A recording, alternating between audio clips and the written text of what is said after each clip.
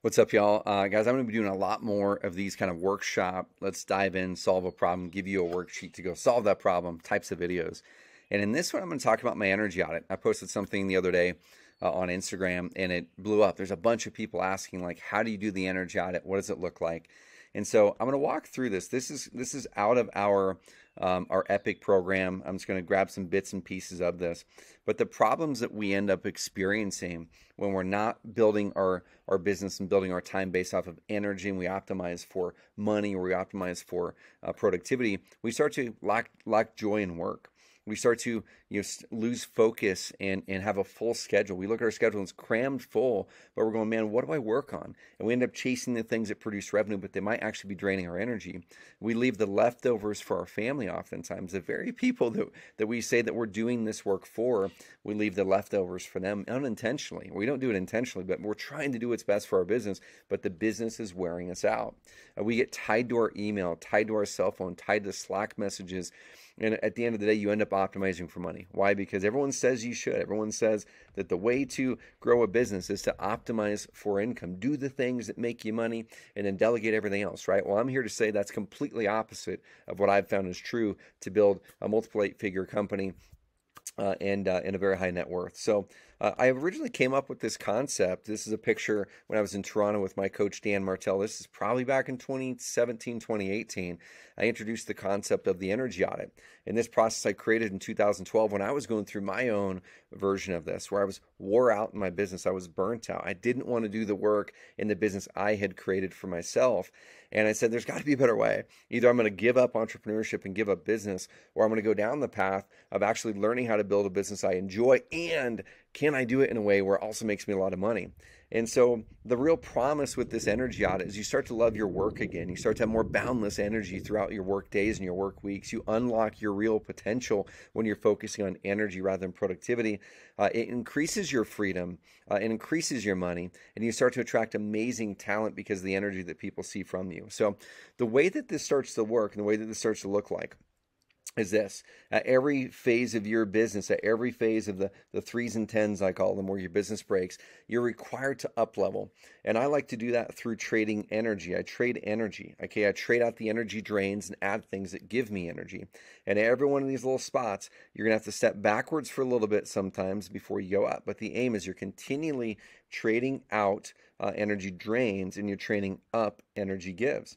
And it's basically every quarter I'm training out 5-10 hours of things that drain my energy. I'll show you how I do that.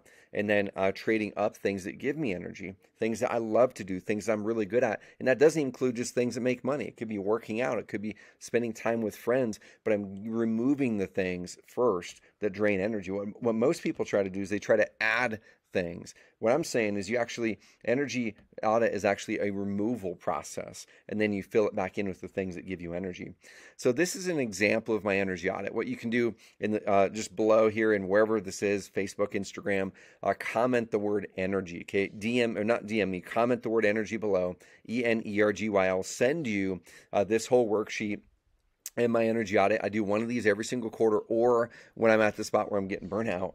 Okay, energy audit, and then you're going to go through and first write down the things that drain your energy. Now this is on an average week. What drains your energy? What are the things you're currently doing right now that when you're done doing them, you have less energy when you're done than when you started? And anything goes here, guys, including and especially the things that make you money. Okay, if you're doing things that make you money, but they drain the life out of you, but like, I can't stop doing those because they make me money, those are the exact things you need to be getting off of your plate, because that's how we build businesses we resent. That's how we build businesses that we actually get distracted from. We have a pain line that we want to move away from, and we avoid the hard things in that business, and then we get distracted with new opportunities, and that business that got us there erodes away, and then we're in crisis mode where we've got to get that business going again. Okay, so write down all the things that drain your energy. Okay, for me, it's anything execution. I love strategy. For me, it's meetings that don't go anywhere. I want to be able to quickly go on meetings. For me, it's in front of Slack. It's in front of the computer too many hours in a row. It's, for me, too many meetings in a row that are not high energy and engaging, where we're solving problems and moving forward. Okay, for me, there's so many other topics. The things that give me energy, though. So you write down those things that drain your energy, and then you write down the things that give you energy. Now, these are things, especially the things that you're not currently doing right now. Okay, write down the things, especially that give you energy, but you are not spending time in your calendar to do them. Okay, what are those? For me, I love strategy. I want to be in strategy most of the time, low execution. I love working out. I love spending time with friends. I love coaching people, whether it's my team or customers in our Epic program. I love those things. So write down all the things that you absolutely love, that you're really good at, and they give you energy, whether they make you money or not. Okay. Then the next part is you're going to circle one or two of the things that drain your energy the most.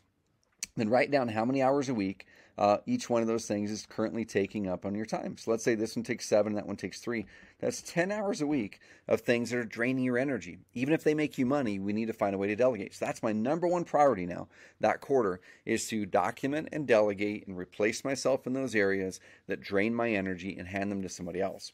Now I'm going to go over here and say, where am I going to spend that 10 hours with things that give me energy? So it could be starting a podcast. They don't have to make you money per se, but they should be things that you're good at, that you want to do, that you could be world class at, and or they give you energy. Because even if they don't make you money, but they give you energy in your work week, like working out or doing that Bible study or starting a podcast, if they give you energy, that's actually going to fuel you to be better in the rest of your part of your job. So you don't resent your work anymore, but you love it because now you have these little pockets of energy.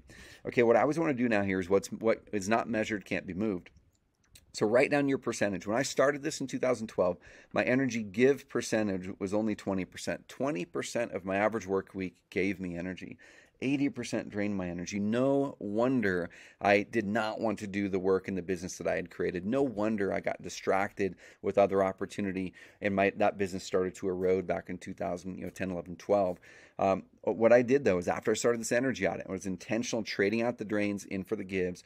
Over the course of about 2 years, I flip-flopped this to about 80% energy give and 20% energy drain. Okay, guys, the key principles here, I go into in a deeper training video.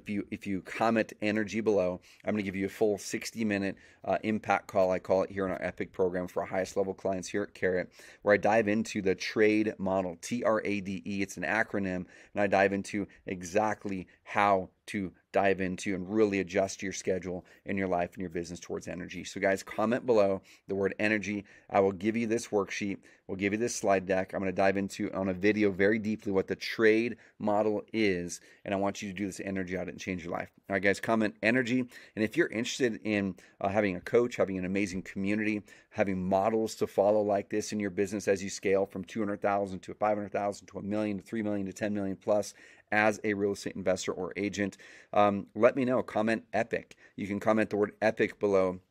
We're working with dozens of top investors and agents around the country that are in between $250,000 a year and $12 million a year to help them buy back more of their time to build a business of freedom and impact and help you through those pain lines. Comment EPIC, and I'll send you details on EPIC. All right, guys, get the worksheet. That's energy. If you want to know about the program, that's EPIC.